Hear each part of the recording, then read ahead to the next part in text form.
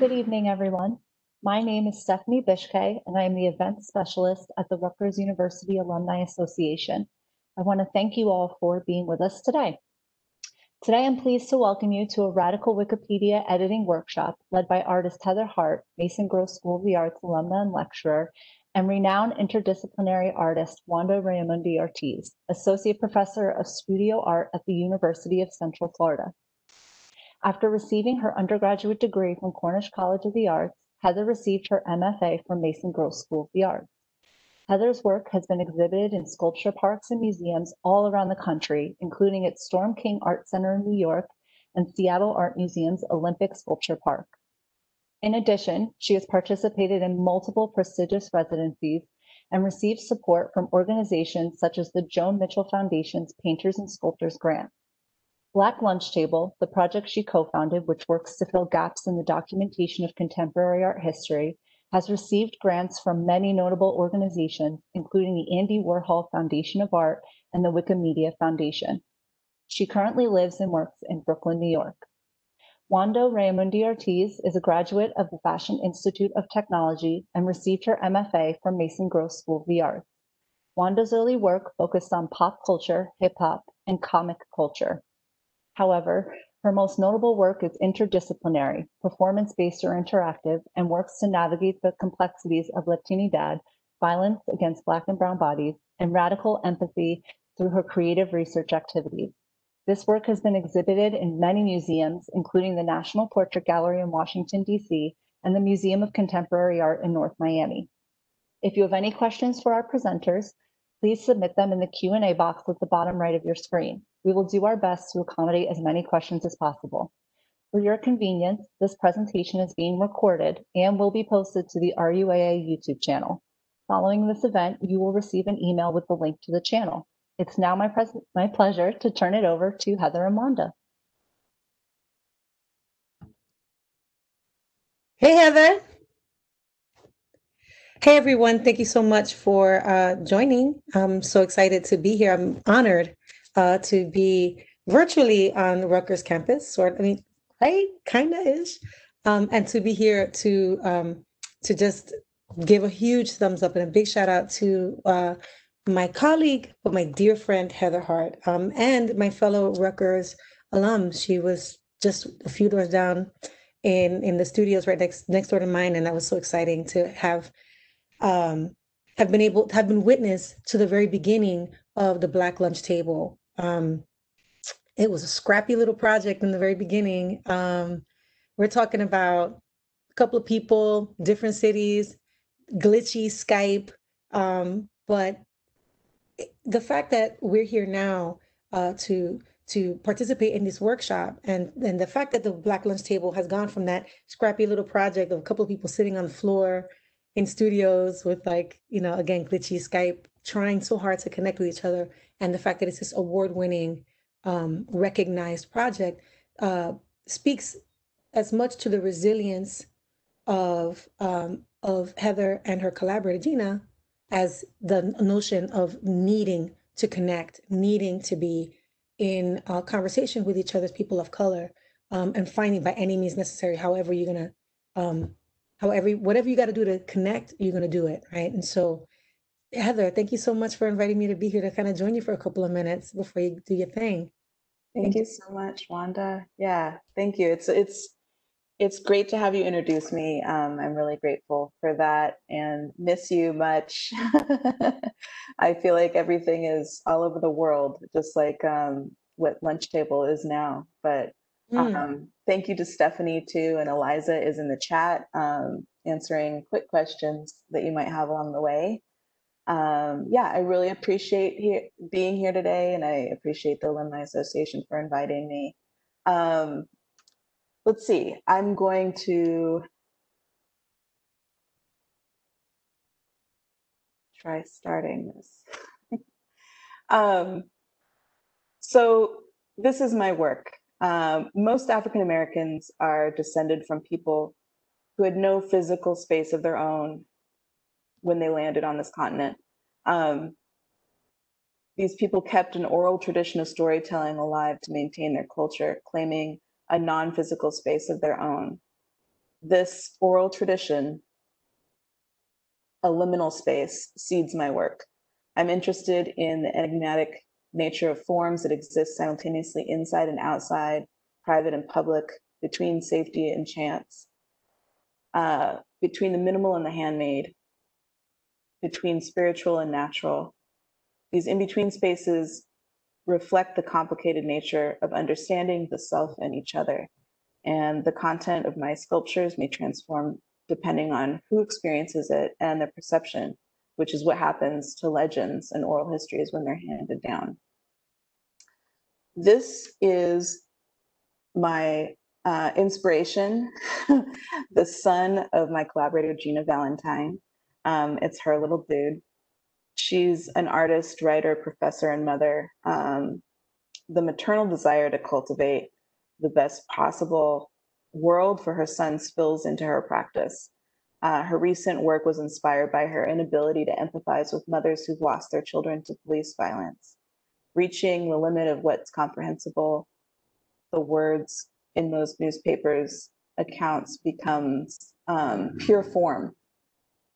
In all her works, new inquiries are catalyzed by meditation on her subjective experience of a common sentiment. What's her connection to the current zeitgeist? What's left unsaid? The inscrutable residue in the space between words.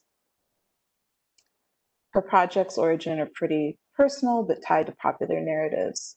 She likes to do rambling, extensive rabbit hole diving research.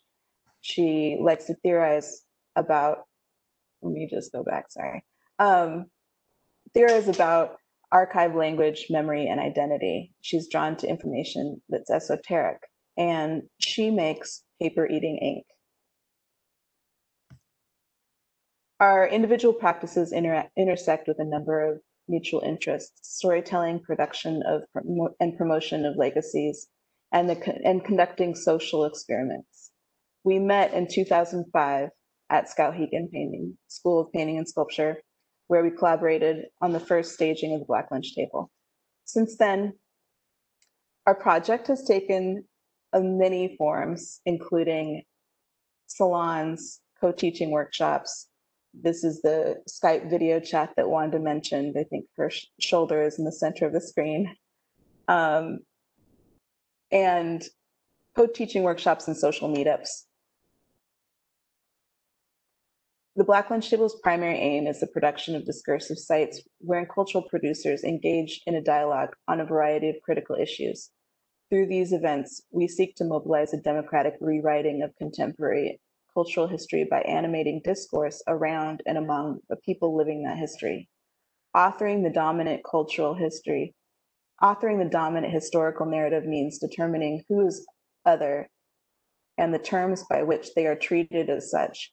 The Black Lunch Table is a critical gesture to disrupt that narrative. The significance of Black lunch tables and lunchrooms is specific to those who choose to participate in its formation and to those whom it necessarily excludes. Their existence within otherwise public spaces marks a self-segregation residual of our country's history of sanctioned segregation. Organized around literal and metaphorical lunch tables, our project takes this phenomena as its starting point. Whether or not you've sat at a Black lunch table, its formation is universally recognized. And so the space we name the Black lunch table is immediately bounded up with those associations.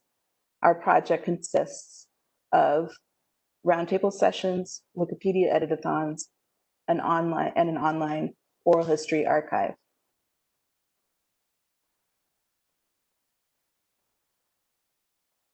The roundtable sessions provide both physical space and allotted time for interdisciplinary and intergenerational discussions, bringing together a diversity of common members and fostering candid conversations. Participants are provided with conversation prompts, and the audio recorded at each table will be added to our online archive.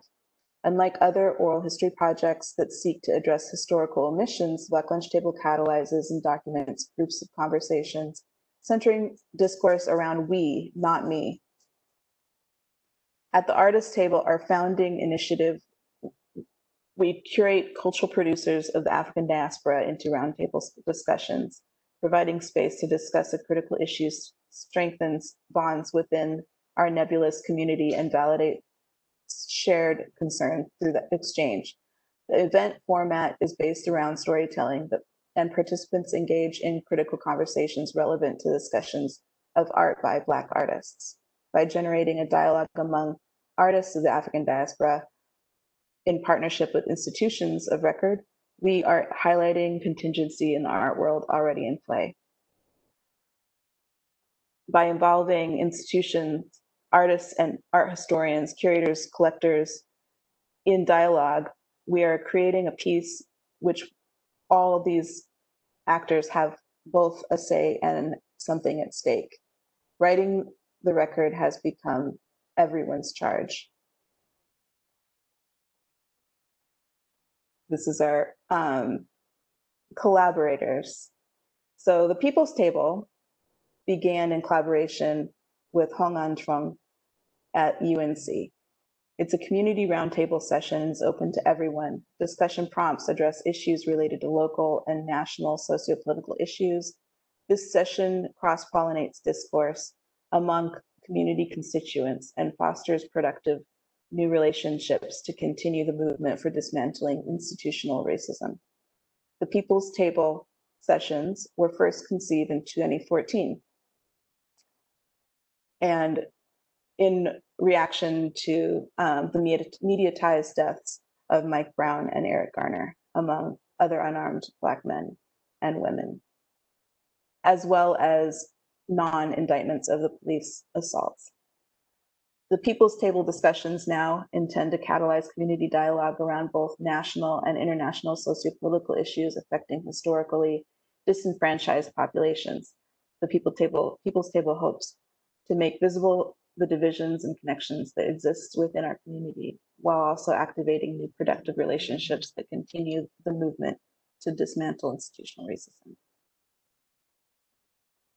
As the past few years have seen the most public critical dialogue of these issues the country has ever seen, BLT becomes a critical platform for exchange. There's a palpable thirst for reform. People want to do something, to say something. And because of the proliferation of oral history projects, the public is familiar with this format that is produced for and by the people. Our archive will ultimately house all Black lunch table related content and aggregate other online projects. The oral history archive that we are building was begun at UNC in collaboration with folks at the Digital Innovation Lab. blacklunchtable.com is a live archive expanding infinitely as we continue to add new data from roundtable events. We see the creation of this database as an act of radical archiving, inspiring political and social reform through documenting histories that are currently under-recognized.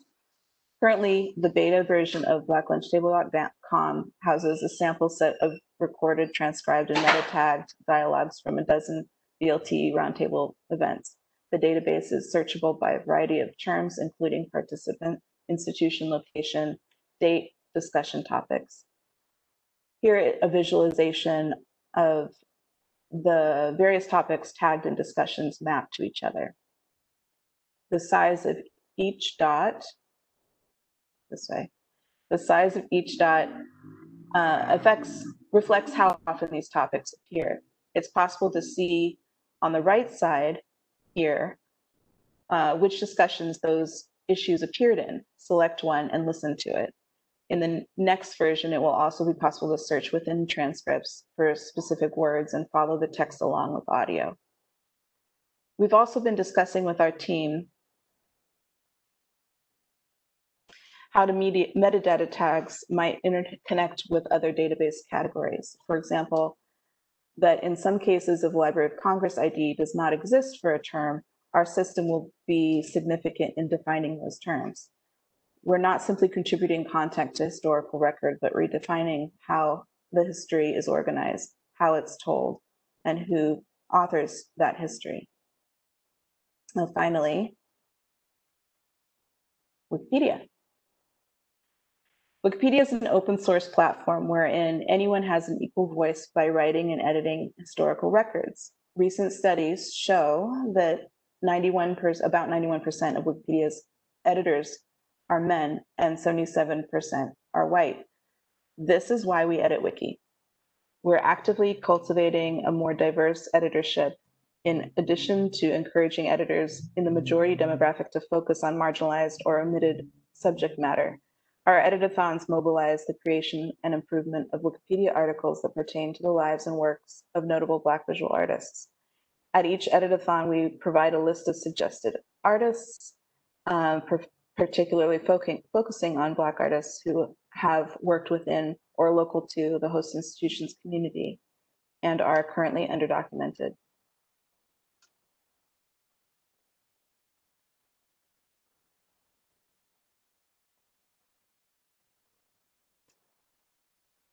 So I'm going to switch a little bit here. This is a picture of our Wikipedia meetup page where I will be showing you the collection of artists that we have pulled together from all of the places that we've been. We've been able to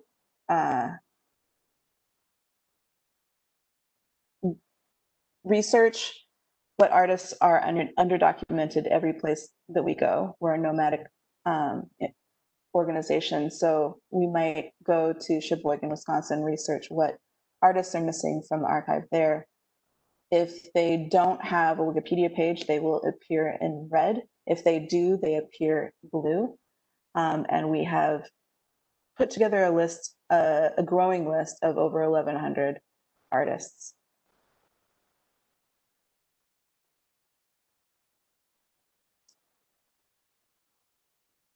We also have a photography initiative.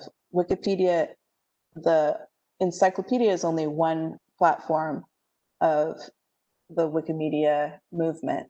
WikiCommons is a repository for photography, video, and sound. And this is the source of all the images on Wikipedia. So you will notice that there are a lot of articles that are underdocumented and missing photography. This is a way that we also try to fill Wikipedia with records of Black visual artists. So these are some of the things we do now and are planning to do in the future. What I wanted to get to is editing with you guys. So I'm going to switch to a browser.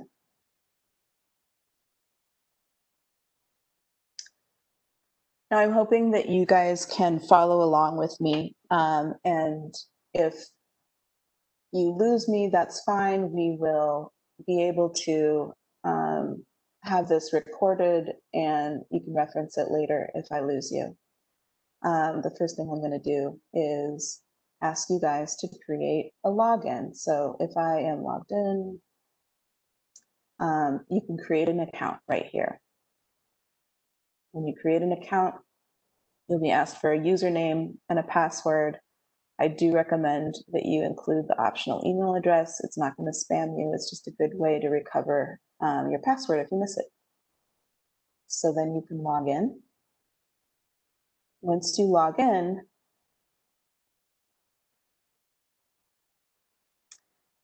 you'll probably find that your name on the top in the middle here is red. And that means, as I said earlier, that there's no information attached to that. So it's a red link. What we're going to try to do first is turn that red link blue. Mine is blue because I've already done this before, but you will click on your username on the top. And your screen won't look like this. It'll probably be blank and ask you to create a new user. So it might look similar to this, but with a white box. So you'll go ahead and click on create user, and then it will be followed by your username. And in the blank box below, you'll write something like, hello, I'm a new editor, editing with Rutgers alumni today. So this is one of the two spaces that you'll have charge over and can come back in and edit as you wish. It's your page. It's kind of like a profile page, let's say. I'm not going to save this. Well, first, you would go down here to the bottom of the page. Edit summary is kind of what it sounds like. This is a summary of your edits. So you can say start a new user page and then publish your changes. When you hit publish,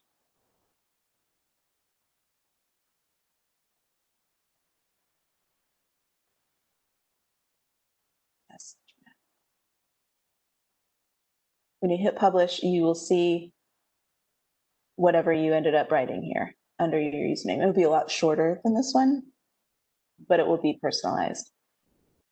And then hopefully you'll see that your name has turned blue.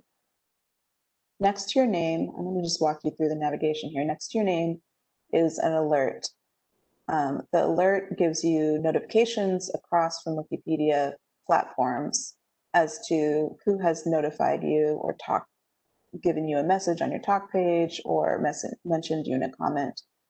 All of these things can be checked by clicking on them. The next is your inbox on Wikipedia. And basically this is what we call a talk page. This talk page will be linked. This is another notification box, like an email box, but the talk page here is the same as this talk page behind your username. And this is basically your inbox. Now, one of the things that we always say is that Wikipedia is public and open source. So everything can be used, edited, and distributed by anyone. And so anyone can come and see my inbox. And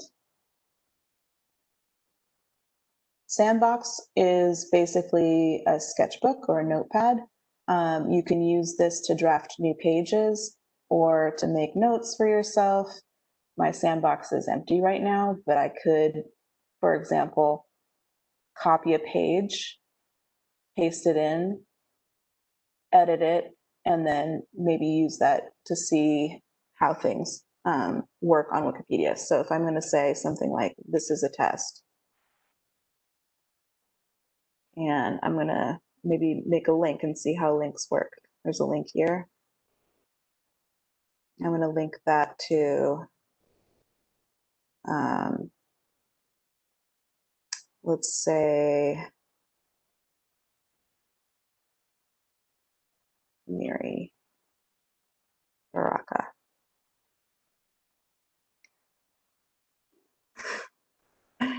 And then if I publish this, testing, publish changes, I see this is live.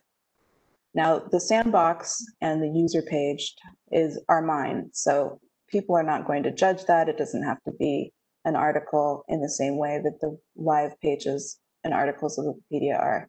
And that's why this, if I clicked on it, it would bring me to Mary Baraka's page. But that's where I can test things out. I'm going to go ahead and edit this and delete it. Publish changes. What are you doing? Sandbox.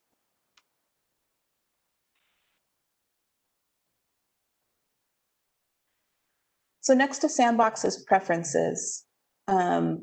You can click on that and click on Editing. I usually recommend scrolling down to Edit Mode and making sure you have Show Me Both Editor tabs selected and then saving. That way you don't have to edit in Wiki code. You can edit in the visual editor that's much more like WordPress. Some of the other things you can play around with here are gadgets. I'm going to scroll through the ones that I have marked, and you're welcome to come back and mark these for yours if you'd like. I would say that they're not necessary, but they can be really useful as you begin to edit. And then, of course, click Save when you're finished. Next to Preferences is Beta. That's where they build tools for Wikipedia. We're going to go ahead and skip that for now. Next to Beta is Watch List. Watch List is something that when I edit, I'm prompted to watch a page. I can elect to watch any page on Wikipedia. I usually just watch pages that I've edited because basically you can see them develop. I can see that this page, Peggy Cooper Caffert's, that I worked on ages ago and started to watch, was edited by this person and who had probably repaired this link. So it's a nice way to keep track of what you're editing. I can click on Contributions, which is next to Watch List. And this will show you all of the work that I've done on Wikipedia, like ever. And it also, because it's open source, I can kind of look at what other people have done. So I know Gina's username. So I can see what she's done lately. Search. She edited June 2nd, it looks like, Fred Moten's article. So again, open source platform. The next thing I want everybody to do is navigate to our meetup page, and this is useful to just know in the future. It will also be forwarded to you as a link after this webinar. The way you can find it in the search bar is WP:/Black Lunch Table. So I'm going to go ahead and click on that. And you'll see this Wikipedia meetup page. I'm going to show you all of these tabs are always updated, and they're going to be a good resource for you going forward. It will land a little bit on a page that tells you a little bit about our project. There's an event archive where we put links to events that we have done in the past, and that can also be useful. The link for the project we're working on today will be here if you want to come back and look at it. Join Us has all of the upcoming events. We're doing obviously online events right now. This weekend, we're going to do an all Spanish language Wikipedia editathon. And we have various things going on throughout the rest of the fall. And then we also have meetups online, and you're welcome to add your username to our editors and keep in touch. So there's an email address and everything is on the Join Us tab. Now, we're talking about gaps in the art historical record and finding those. So when we have an event at a site, we research, who is an artist in that area. And granted, I did want to pin that you can edit whoever you want today. I think that it's important that we just think about who's left out. There might be thousands and thousands of articles about Pokemon, but maybe not so many on artists, and let alone Black artists. So I'm looking at suggestions that people have had where we will add these people to our list going forward.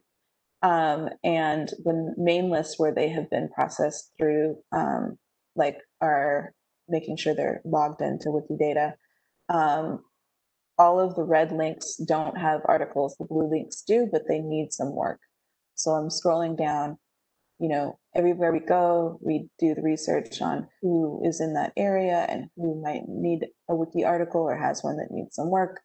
And it's over 1,100 people long right now, which is great. Not great, but it's great that we're trying to keep track of them. Next to that is our resource page, which is going to be really useful for you also in the future. And I wanted to share a couple of things here too. So if you have 5 minutes or hours, where do I start with editing Wikipedia suggestions? there's videos, training, note tutorials, ways to evaluate articles, what to do with photos when you find a photo or take a photo of an artist that you want to put it up, or of anyone that you want to put up on Wikipedia. Little things. And then our main page normally has the events happening right now. And one of the events that we are doing all month, now that we're sheltered in place, mostly is bingo. So we are offering prizes for people who edit Wikipedia articles on this bingo card. So you can check back there to participate. What I want to do is, let's see.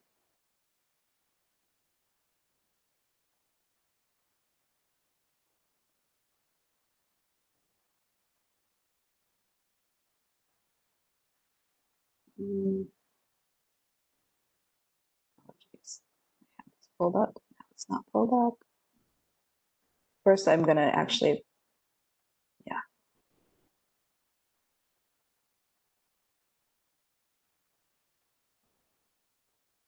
Okay. So the next thing I want to do is get you guys to go to this page. So I'm wondering, maybe we can share this in the chat.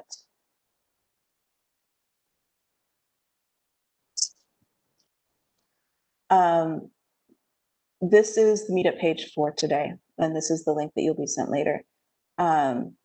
It basically says a little bit about us, and it also has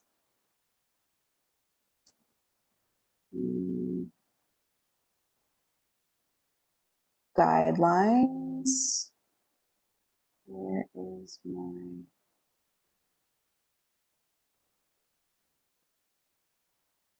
Yes, event agenda. So this is one of the things that I wanted to walk through with you quickly before we start editing.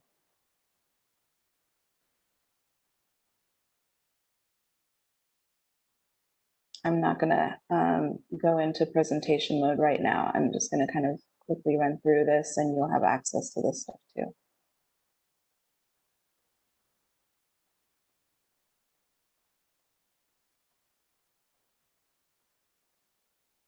So as we talked about, Wikipedia is an encyclopedia, of course. It's one of the most referenced sites globally, probably the top 5, I believe. And there's over 50 million articles in English, but there's also more than 290 languages that are not translated. So if you are multilingual, that's actually a really great service you can do, is translate or interpret a page into a different language, Wikipedia.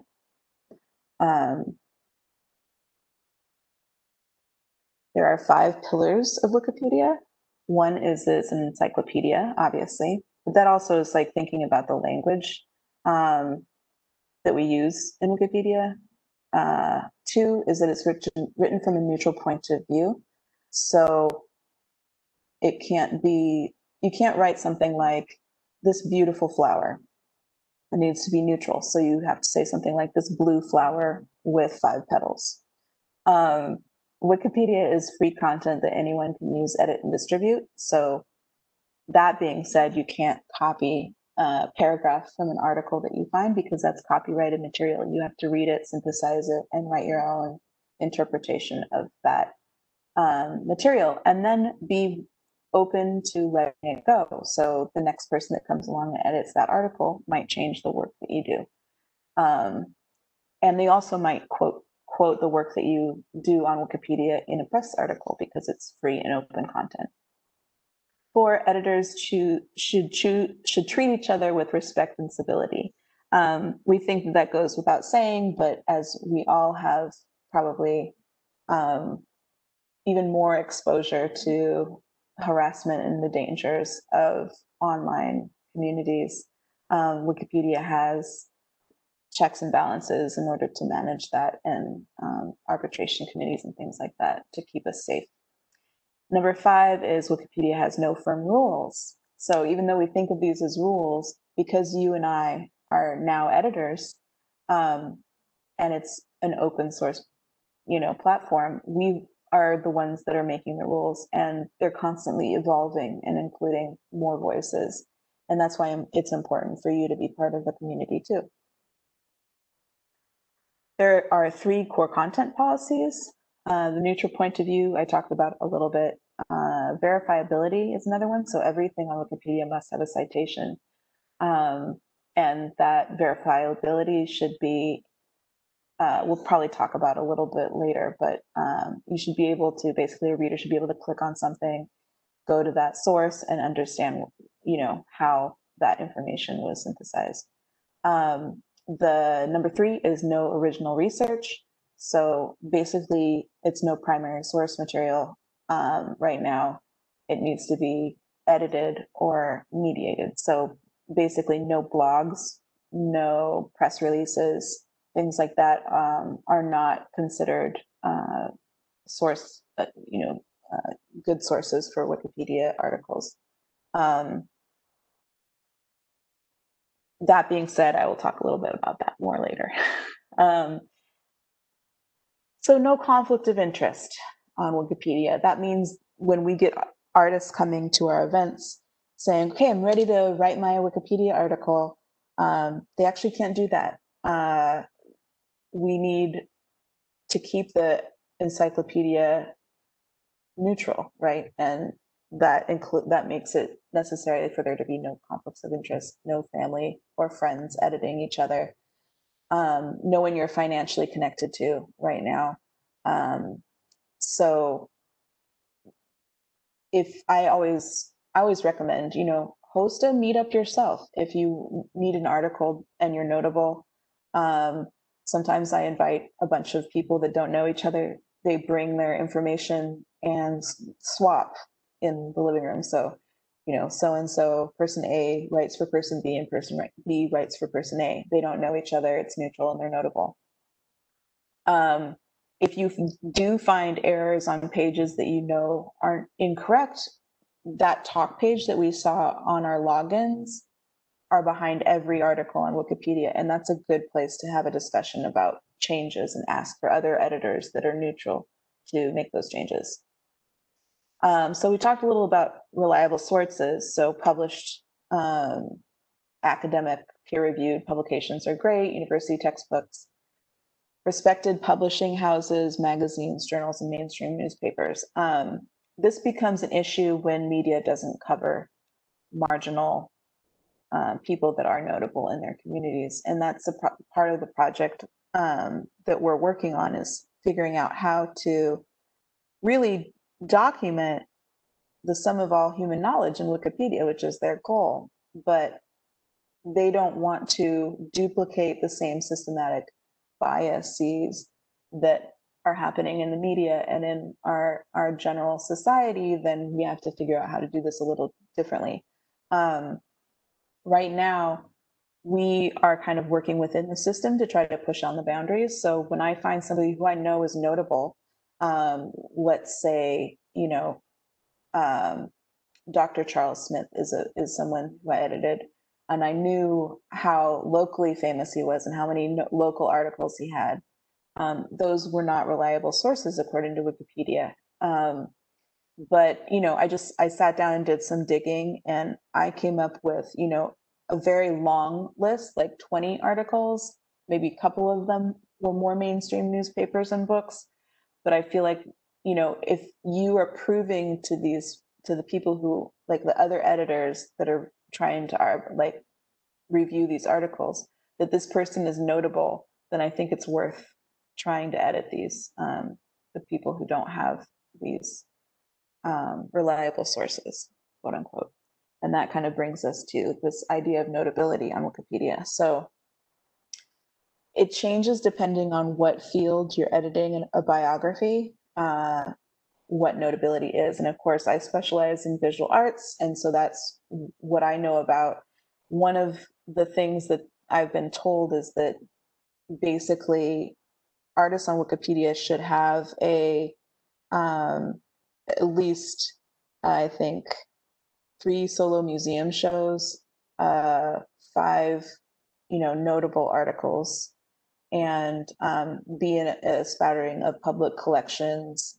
And that to me leaves out performance artists, land artists, like a lot of people who are notable in the art world and even outside of the art world. And so we try to come up with an equivalency. Basically, what I'm hearing them say is that they want mid-career artists or more advanced. So I'm not going to add someone who just graduated from grad school. I'm not going to add someone who doesn't have enough coverage, significant coverage. I'm going to try to let them develop their career before they're in Wikipedia at this point. That does not preclude me from or prevent me from adding their name to our list, our meetup list, because we want to keep track of them. In 5 years, they'll still be on the list and maybe they'll have enough coverage in order to get a Wikipedia article. So I think another thing that we always say is be bold. So if you're not really sure if someone is notable enough to create an article for, I say risk it, ask people, ask us to review, we're here to help. And we can help you judge whether it's somebody who we think would stick and if it's worth like putting the time into doing that, or if maybe we need to like look for different sources, more sources. Yeah.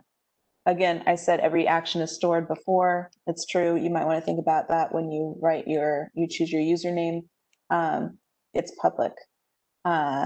So every period and deletion and addition is tracked and connected to your username. That's great because then you can actually undo any mistakes you made. So do be bold. I'm gonna just skip a little bit. I think, there's ways to resolve disputes and get help on Wikipedia. If you Google Wikipedia Tea House or link to it from our page, there are people up all hours of the day and night from all over the world helping new editors with questions. So that's a great resource. And you can also email us, of course, and we'd love to help guide you in your new edits. Be aware, of course, of the open source policy. Not only writing is open source, but imagery as well. So you can't just Google an image of an artist and add it to Wikipedia because that image that you find on Google is likely licensed by the photographer. If you are the photographer, you can definitely upload that to Wikipedia and donate the license to open source.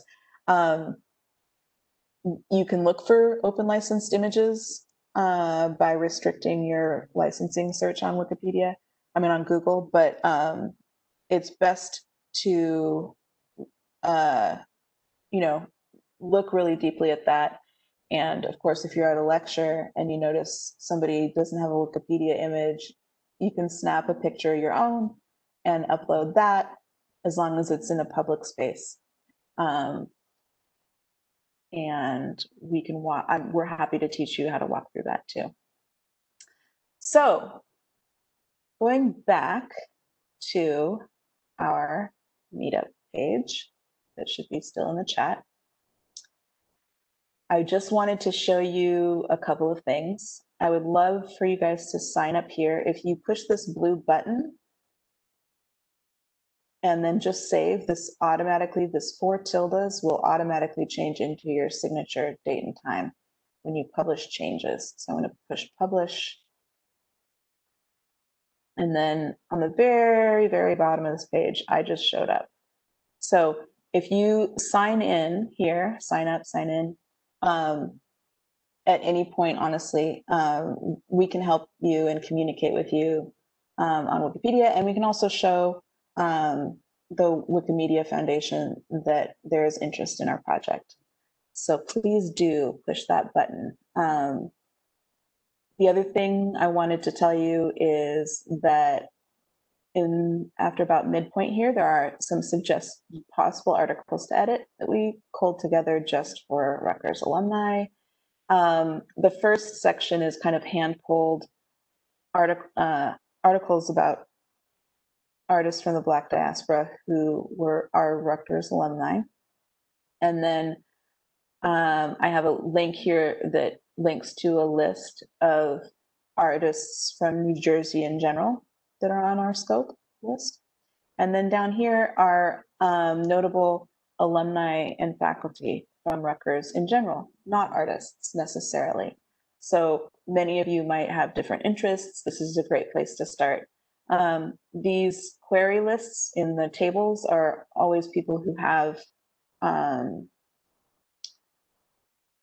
we have on our, or usually people we have on our list in Wiki, and they're always people in Wikidata. So again, if they have blue names here, links, this links to an actual article that you can edit. And I always recommend that you edit a few articles first before trying to write a brand new article.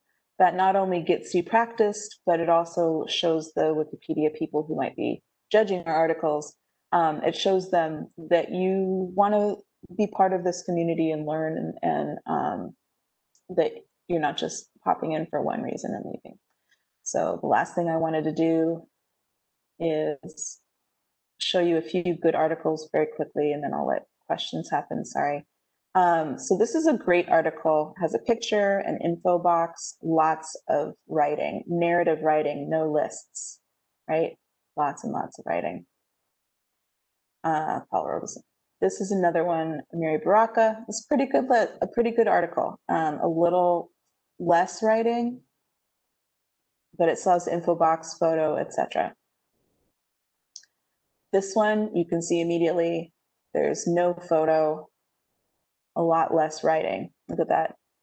This one could use some expansion. There's only 5 references or citations, but there's still some categories. Categories link to lists and help stabilize the page. This one, no info box, no organization. A lot of work could be done on this. And this one, probably the worst, although there are categories that are organizing page, there's no info box, and literally it's like 4 sentences long with 2 references. So this is also a good one to research and write on.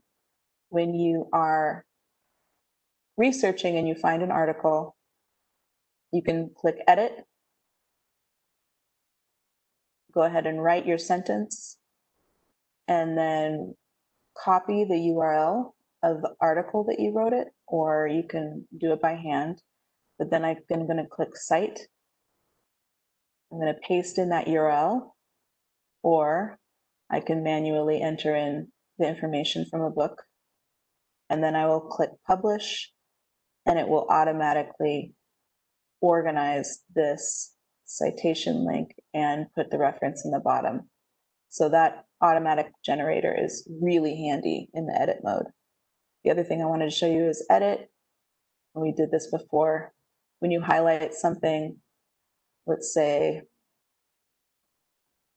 Northwestern University, and then I'm going to use this link icon. And then here is the suggestion. I'm going to take that suggestion, click on it, and then I'm going to publish my changes again. And I'm going to describe it, link, publish changes.